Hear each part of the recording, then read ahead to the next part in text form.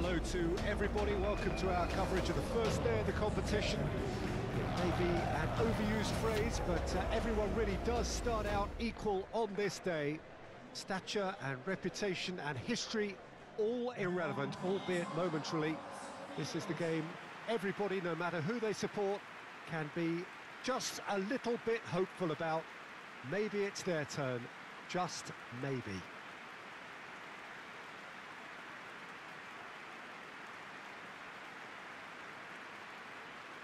Really is quite a sight to behold this. It feels like a big game, it looks like a big game.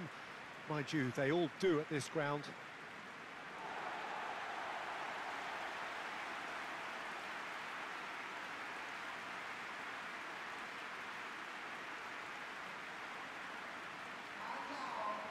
So the teams are ready to go as we all bask just for a moment in that special feel-good factor you tend only to get on days like this.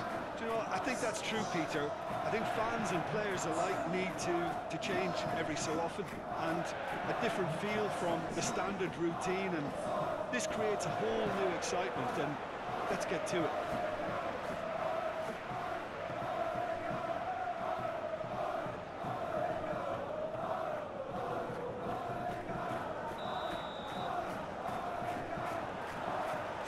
We go then.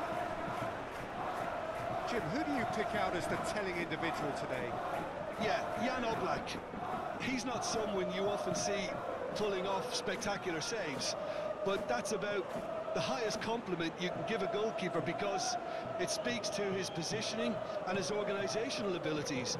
He's just about the best there is when it comes to claiming crosses and high balls into the box too, and is just the kind of presence that spreads a composure and a confidence to his defence and throughout the team.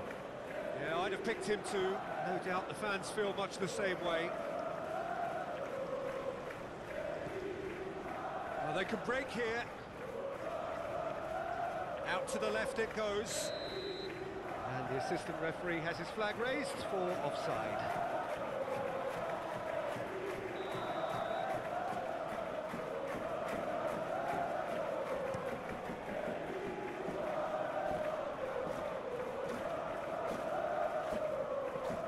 Now it's Brahim Diaz. Real chance! Oh, that was nice, but not quite the end product required. Oh, it was such a clever pass that flummoxed the defence, and it could well be revisited, this.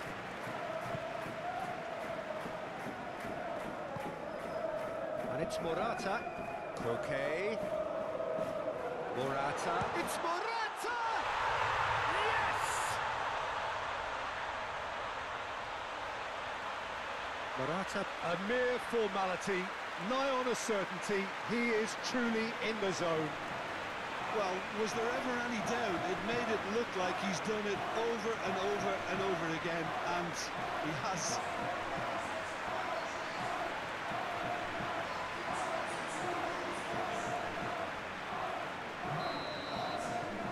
Penetrate first.